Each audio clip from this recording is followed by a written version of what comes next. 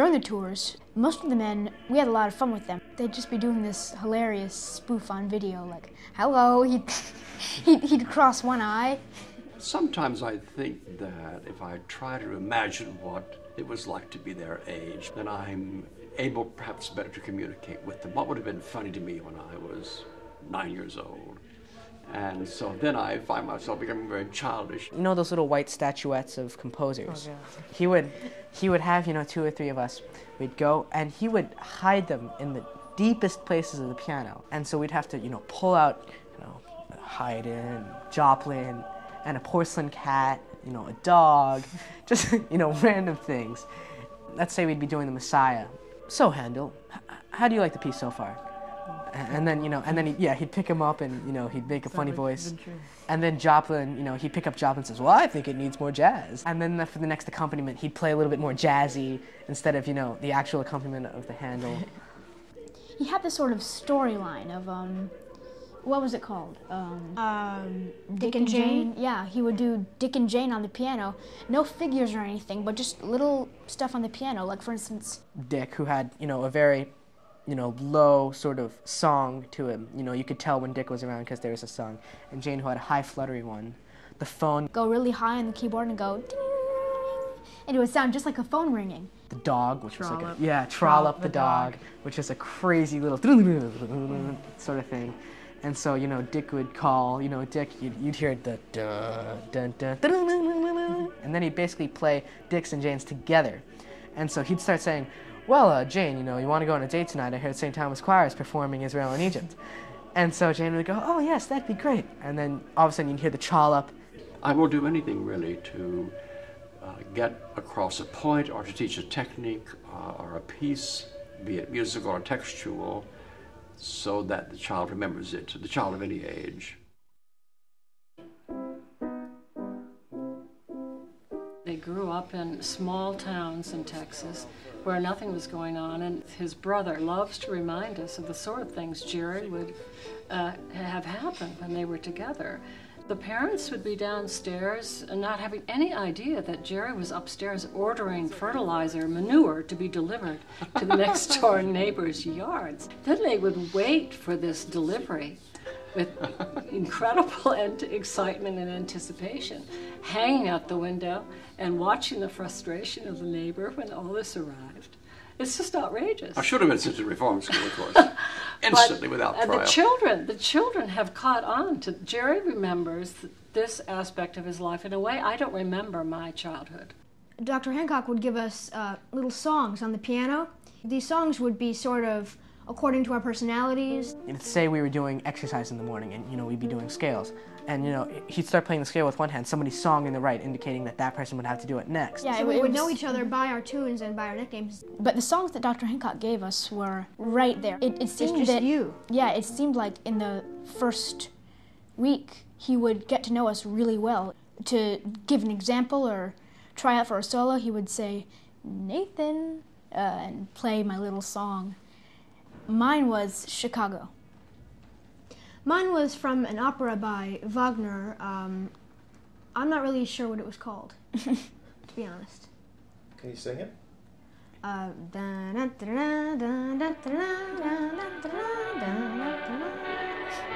You could be very amusing about them. There was one little chorister, very tiny. He said, "Watch him, father!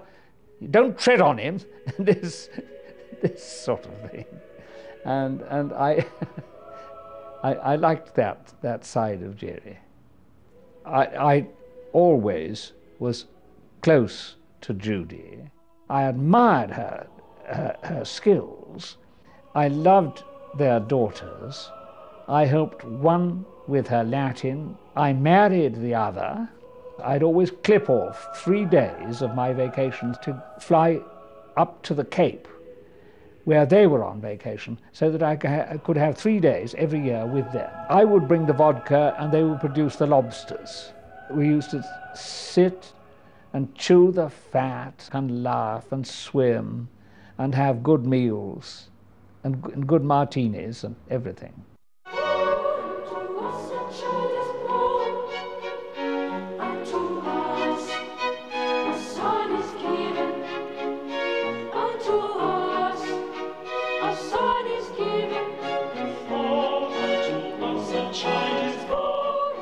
I really had a great sharing of fun with this extraordinary creature.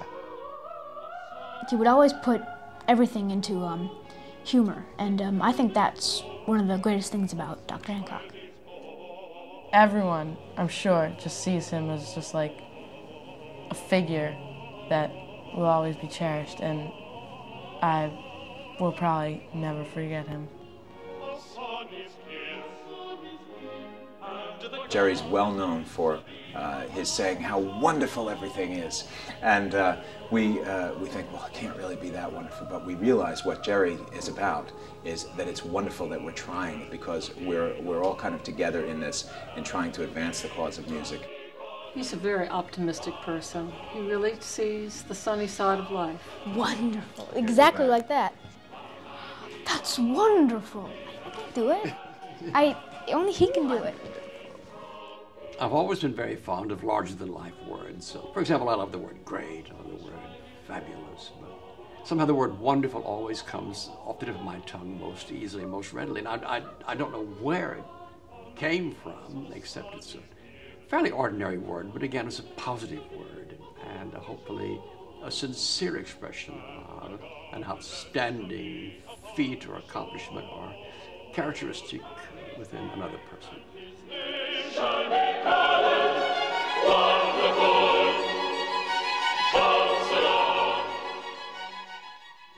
Gerre is many things. He's beloved by so many. He's generous. He's brilliant. And there is no other Gerre. He's absolutely unique.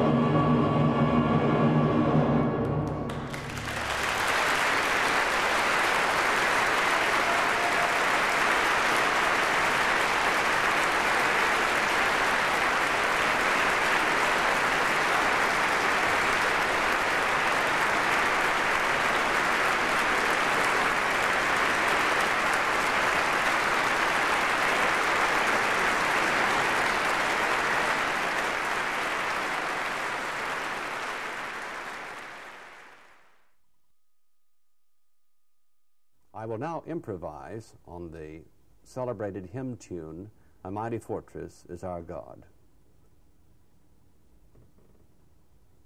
Sounds like a primer. It's terrible, isn't it? And now for our next number. The St. Thomas Choir School. That's bum, bum, bum. The Choir School of St. Thomas Church is a unique... The Choir School of St. Thomas Church is a unique educational institution.